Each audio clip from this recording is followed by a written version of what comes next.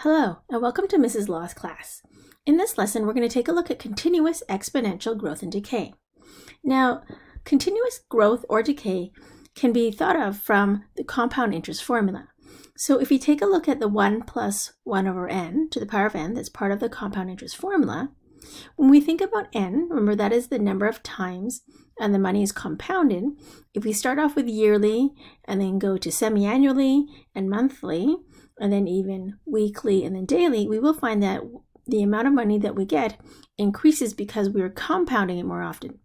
So what happens if n gets increasingly large? So let's say that n not only compounds, let's say every day, but let's say every hour, and then every minute, every second. So as n increases, this number approaches 2.718, 281, and on and on and on. So this is actually a special irrational number, and it is called E. And it is named after the famous Swiss mathematician Leonhard Euler. So if you go to your calculator and type in E, so find E on your calculator, and go e to the power of 1, you will find that you will actually get that number 2.718, 281, 828, and so on. More numbers that you cannot see. If you go e squared, you're going to get 7.389056,099, and also it keeps going. So in any situation where continuous growth or decay is occurring, let's say at a rate of r% per year, the amount A at the end of t years can now be given by this new formula. So it's A is equal to A naught times E, and then the exponent changes to r divided by 100 times t. So that's our exponent. So instead of using the formula that we used to use, which was A equals A naught times x to the power of n, we've now changed it to be a base of E, where E is that number 2.718. Now don't use the number 2.718, actually use the number that's built into your calculator.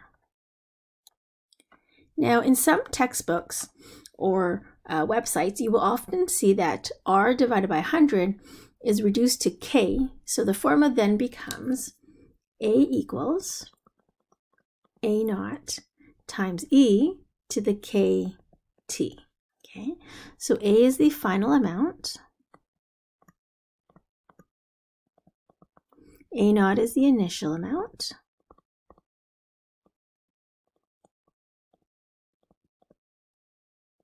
E is a constant number, okay, equal to 2.718, 281, so on and so on. K is called the proportional constant.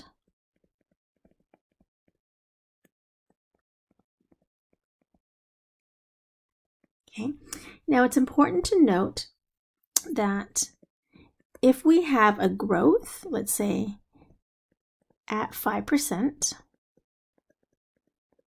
then our K value is going to equal 0.05. Now, if we have a decay at 5%, then our K value is going to be negative 0.05. So remember to write down the negative when we say that in the equation that we are decaying. All right, and then the last thing, T is our time. So let's take a look at an example. So in 2000, the population of Toronto was 4 million.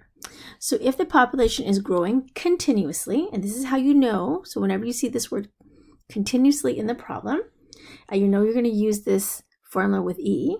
Okay, so it's growing continuously at a rate of 1.2% per year, and T is the time in years since 2000. Determine the population in 2010. All right. So we're going to use the formula A equals A naught times E to the power of kt. Okay. So we want to know the final population. So our beginning population is 4 million. times e to the power of k. Now k here is 1.2%, so we're going to put in 0.012 times 10. So the 10 is from the fact that it's from 2000 to 2010. Now we're going to assume that it's from the beginning of 2000 to the beginning of 2010. So that actually will be 10 years. Okay, so we just type all of this into our calculator. So when we type all of this in, we're going to get 4,509,987.41. All right, the next thing we're going to take a look at is something called the natural logarithm. Okay, and this is to change y equals e to the power of x. So there's a special way to write this if we wanted to write it into log form. So if we wanted to write this in log form, this would be log with a base of e, okay, and then we have y, and then that equals x. Now instead of writing this, we have a special way to write log with a base e, and that is ln. Now this might be confusing because it looks like in, so sometimes you might see it a little bit fancier with a fancy L, n, y equals x. So the ln is called the natural logarithm. Some people just call it ln just because they don't want to say natural logarithm, and I guess ln is ln. So just as we know that log 10 is 1, log e with a base of e is 1, and then the natural log of e equals 1. Okay, so all the laws for the logarithms that we already know also apply to the natural logarithm. So let's take a look at some examples. All right, so the first one here we have 45 is equal to e to the power of 0.075x. So because the base is e, instead of taking the log of both sides, we're going to take the natural log of both sides. So we're going to write ln 45 equals ln, or natural log, e 0.075x. So remember that we don't calculate anything until the very, very end, so don't type it into your calculator yet. We're going to use our power law to move the exponent, which is 0.075x, to the front. And this is times the natural log of e. Okay, so remember that the natural log of e, this part here, is all equal to 1. Okay, so to find x, we're going to divide both sides by 0.075. So we get ln 45 divided by 0.075. Now you can take your calculator out, and x is equal to 50.755. All right, let's try the next one. So again, we see a base of e, so we're going to take the natural log of both sides. Bring the exponent down. Now don't forget that when we do that, because it's a binomial, you need to write this in brackets. Just for clarification that we know it's a binomial. Ln e is 1. So we're going to move the negative x over here.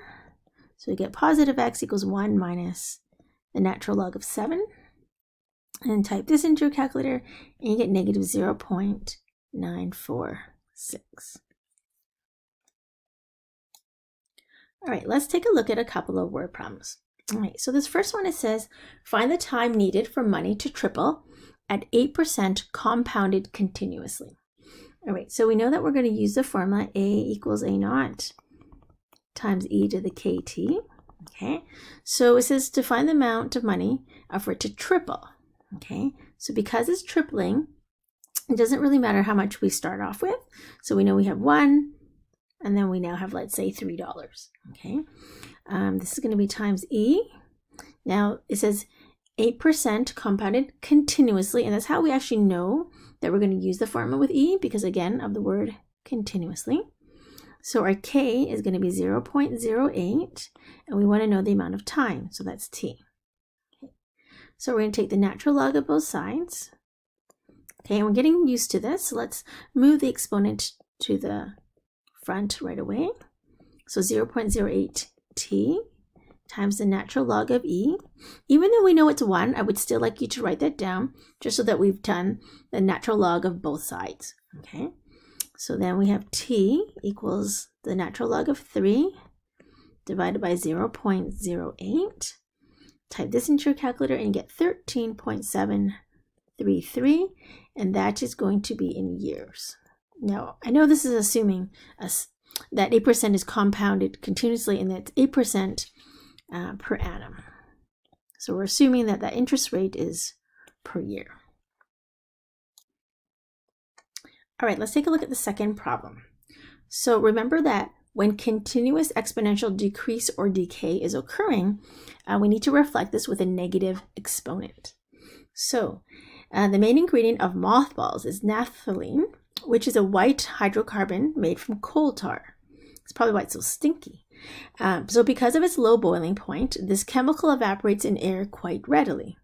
So the volume, V of T, of a mothball after T weeks is given by V of T equals V naught times e to the power of negative 0.35 T, where V naught is the initial volume. Find how long it will take for the mothball to reduce to a quarter of its original volume. All right, so we don't know what the size of it is right now, but we know that it's going to be a quarter of what it was initially. So we're going to write quarter, V naught is the final volume, equals to V naught times e to the power of negative 0.35 T. All right, so the V naughts, when we can divide, so that will disappear. So I'm going to just rewrite this as 0.25. Just clean up the equation, equals e to the negative 0.35 T. Let's take the natural log of both sides. You can leave this as a quarter if you like, actually. I don't know why I switched it. So negative 0.35 T times ln e. And so remember, this part becomes 1. So t equals the natural log of a quarter divided by negative 0.35. And then typing all of this into your calculator, we get 3.961. And that will be in weeks because it says after t weeks here. And that's how you solve questions that involve e and also natural logarithms.